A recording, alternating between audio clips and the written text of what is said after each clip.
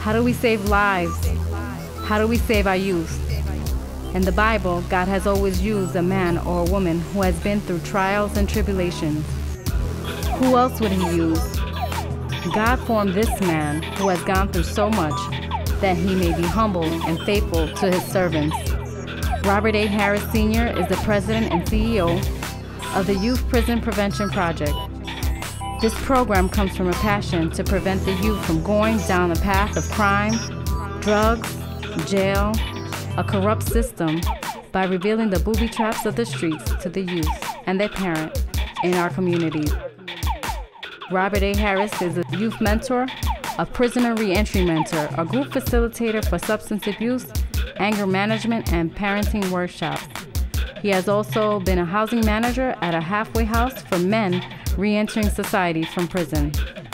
Speaking with authority from the streets to the criminal justice system to becoming a pillar of the community, Mr. Harris draws from real-life experience and not just from textbook theory.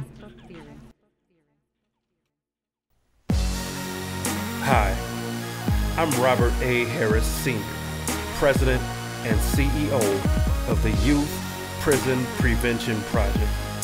Our goal is to reveal the booby traps of the streets and the governmental system to the youth and their parents. I feel so very fortunate to have the backing of organizations like Macy's and AT&T, as well as the Buffalo City Council and the Erie County Legislature, especially considering where I came from. I feel even more fortunate that young lives are being saved by this program.